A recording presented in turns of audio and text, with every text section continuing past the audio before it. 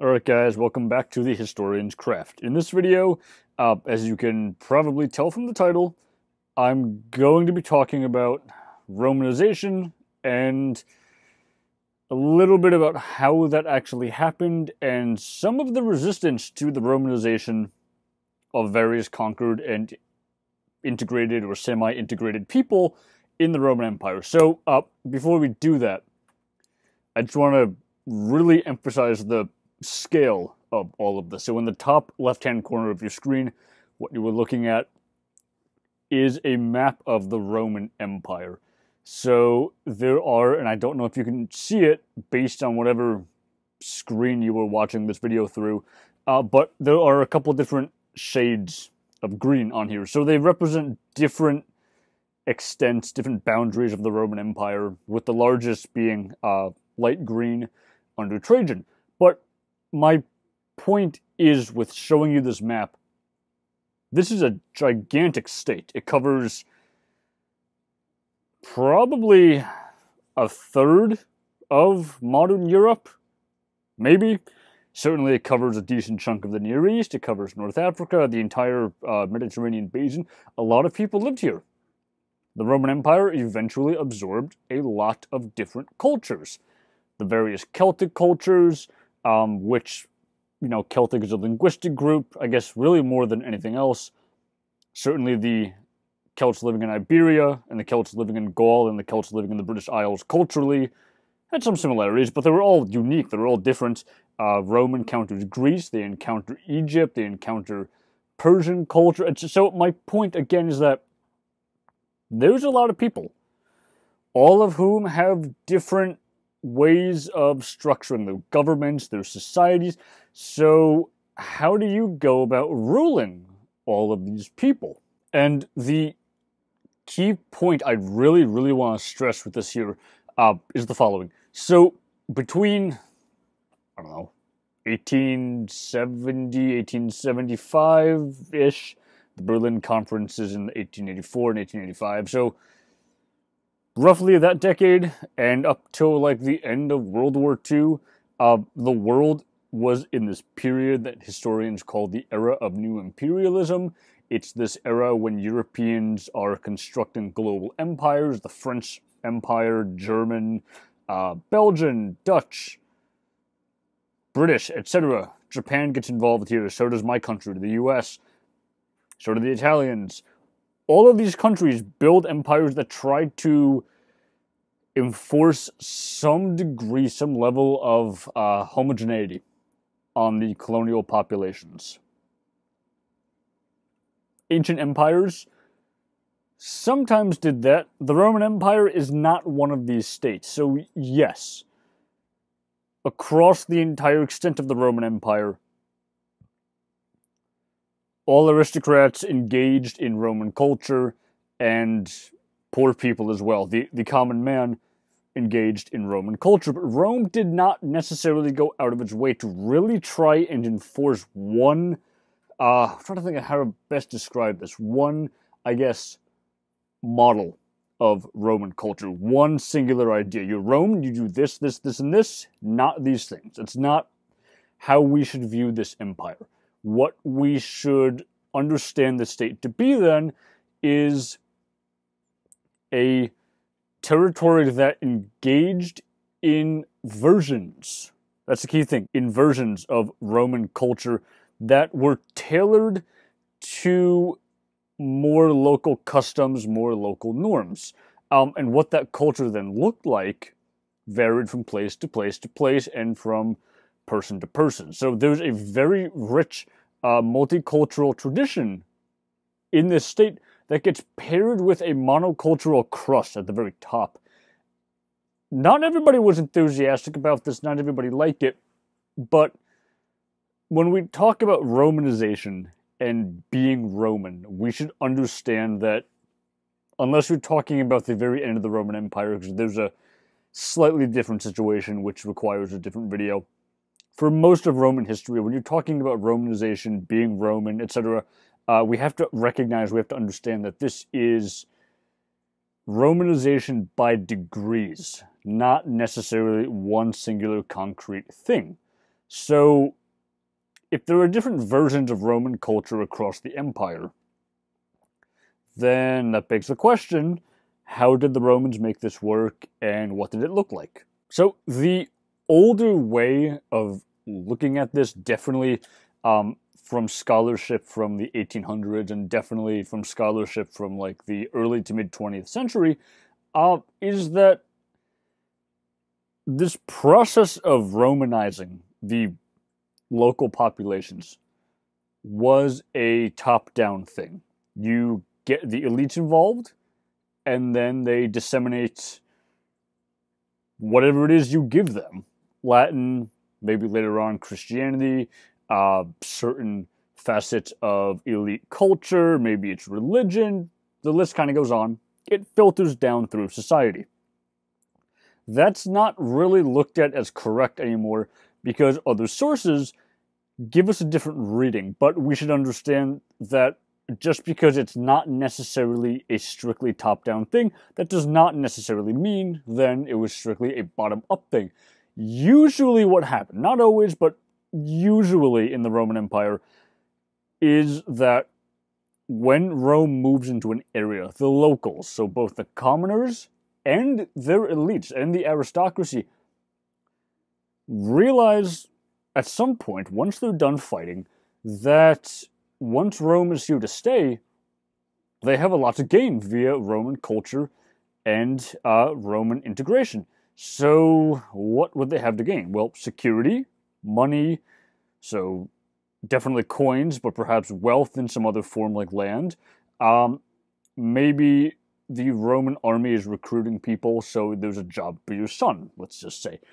Many people received a Roman education, or a Greco-Roman education, which they could then, depending on the exact time period we're talking about with the Roman Empire, use it to kind of boost their family, increase their wealth, and move up socially. Maybe there are different ideas of slavery that get worked into the system. So there's a lot to gain from adopting Roman culture. But again, these people take Roman culture and they adopt aspects and versions of it, not a singular monolithic thing.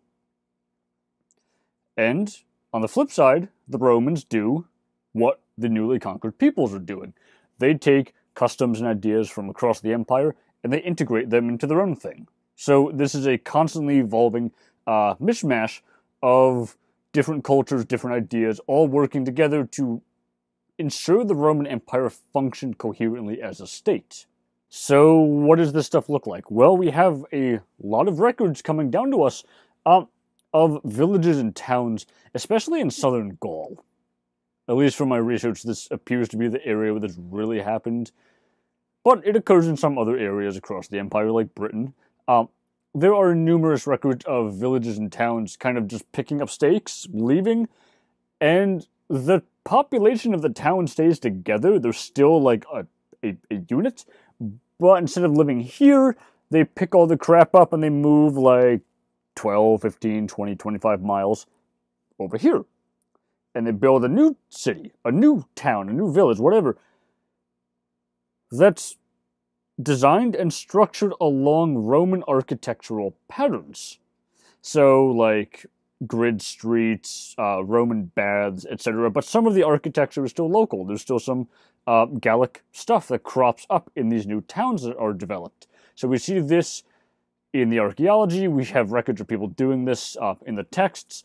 And additionally, in places where this wasn't done, there is still a heavy influx of Roman culture in terms of architectural styles, in terms of new buildings that are constructed like baths, Roman-style temples. The list is pretty much endless that crop up all across these integrated areas in the empire. Like, for example, if you go to Spain, there are plenty of old Spanish towns that go way back to this period, and they're tiny. These are like tiny towns. Not that many people live in them, and they have an aqueduct. They have Roman engineering bringing water into their towns, and it does two things. One, it helps integrate everybody into the Roman system, And the other is that it makes it very clear that Rome is here to stay. Empires quite often express themselves in architecture. Why? Because it's visible to everybody. It's fairly large, usually, and its impact is immediate. You see it. You see it being built. You see it going up. And then it doesn't go away. Additionally, Roman power is attractive for the elites. So in Gaul, for example, and this is not the only place it happens, but in Gaul, for example, many Gallic aristocrats become Romanized because they realize that working with the Roman Empire as officials, as magistrates, and as an aristocracy more generally is useful to them because it secures their wealth, it secures their power, etc. This is why, at the end of the Western Roman Empire, when the Franks and other Germanic people start moving in, and the Roman Empire is no longer able to really exert a strong hold on Gaul, the aristocrats switch. They go over to the barbarians because that's just the new power center. But on the flip side, the Romans also do the same thing that their conquered peoples are doing. Roman elites, especially from Italy, notably the emperors, tried to integrate and co-opt and sometimes just outright steal other cultures and make them theirs, because in Roman culture, things that were of a sufficient age and that were still around basically meant that it was a valuable institution, whatever it was, because it lasted so long. So for elite Romans, if it's old, it's good. This is part of the reason, and we'll talk about this in another video, this is part of the reason why, despite Jews in the Roman Empire being such an irritant for so many people, because, you know, thou shalt have no other gods before me, the Ten Commandments, all that stuff, which dictates that Jews have a very specific way of understanding their religion. It's not necessarily that other gods don't exist, it's just that Yahweh is the chief god for the Jews and they can't worship anyone else. Well, then you can't do sacrifices to the imperial cult and all the other elite stuff that helped secure Roman power. Despite the fact that, for these reasons they were irritants to the Romans respected Judaism because it was old. This is part of the reason why Christianity is eventually taken on, because it comes out of Judaism. But again, that's another video. My point is that if it's old for the Romans, it's good. So when they go east, when they go to the Eastern Mediterranean, they're encountering Egypt. So almost all of the Roman emperors in Egypt are presented as just pharaohs. This is how they're carved into the stone in art. They're painted in this manner. When Plutarch writes his, and it's up on a shelf, I don't know if you can see it, it's here somewhere, he writes this series called Lives, sometimes they're called the Parallel Lives. We have 22 of these surviving. What he's doing is he's doing a thing called comparative biography, and it's not just like, oh, well, here's this one person, well, I think he's kind of similar to this guy. He has a very specific point in doing this because he's comparing a famous Roman up to a famous Greek. And the point is that, well, these two people are similar, they're kind of compatible, so the two cultures can do this. They're connected. It's a political thing. The Romans were very much interested in this. So, going beyond that, when you go to Greece, you look at Greek archaeological sites from the Roman era, many Greek theaters show evidence of some kind of a modification to basically make them gladiatorial arenas, which was an Italian custom, not Greek. Greek art and culture also impacts Rome relatively heavily. After Rome takes over Greece, the standard quip you'll hear is that captive Greece captured her conqueror.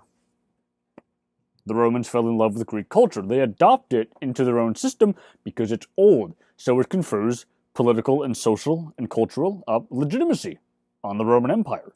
So again, I hope what you're seeing here is my point is that this is a system where various cultures mix together and support one another to ensure the entire thing functions. It's not like this monolithic imposition from above.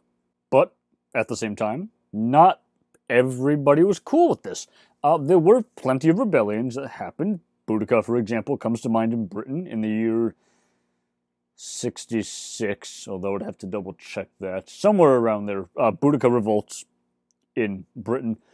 But also in more integrated areas like Greece, for example, this guy named Pausanias wrote this series of guidebooks for Greece.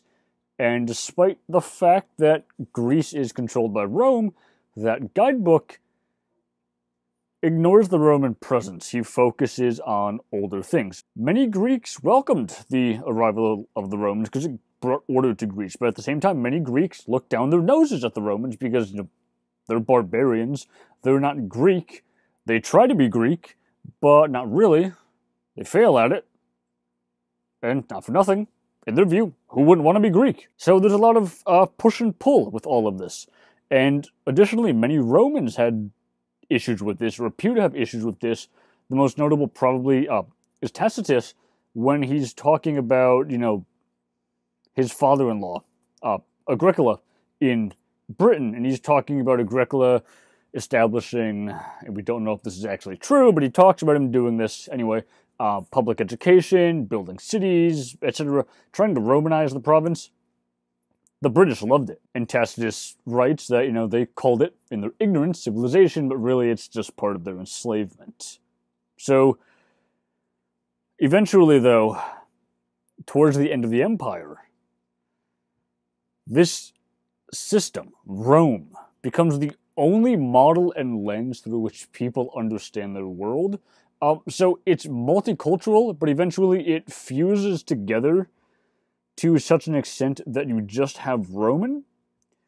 And then towards the end of the empire, when things start breaking up, what happened, and Peter Brown goes into this in most of his books, as well as many other scholars of late antiquity, when that solid edifice breaks, what you see is new growth of older cultures. So multiple languages come back out, older art forms surface again, the list goes on. My point with this, though, is that, and I'm going to close the video now because I kind of talked about everything I wanted to talk about, is that we should not conceive of the Roman Empire as the singular monocultural unit.